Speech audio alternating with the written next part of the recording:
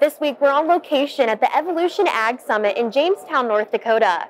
It's put on by the North Dakota Farmers Union and centered around carbon. It focuses on how carbon reduction initiatives may shape agriculture and food supply chains. The event brought together food and agribusiness people along with farmers and ranchers to further understand the topic of carbon. One of the headline speakers at the event was Colin Beal. Reporter Jenny Schlecht had a chance to chat with him.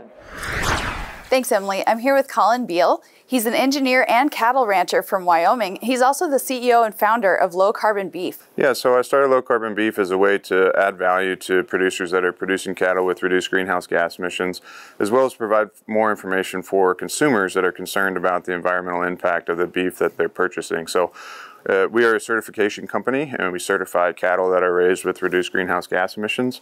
We were recently acquired by Select Sires, and we'll be operating under a new company that's called Low Carbon Technologies, and potentially expanding into the dairy space as well. So what are some of the things that you look at? Yeah, so we gather data throughout the whole life cycle. So we use the life cycle assessment to quantify the greenhouse gas emissions. And so we start with source and age verification, and we're really certifying the animals. We're not certifying the raising locations.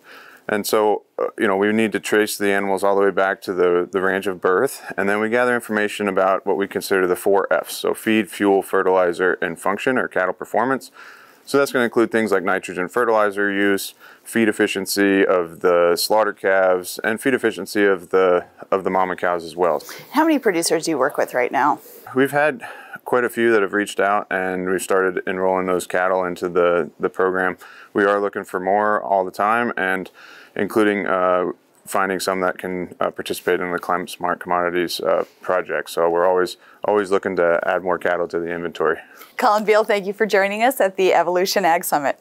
Thanks for watching AgWeek TV on YouTube. Make sure to like and subscribe. We put out new videos every Saturday.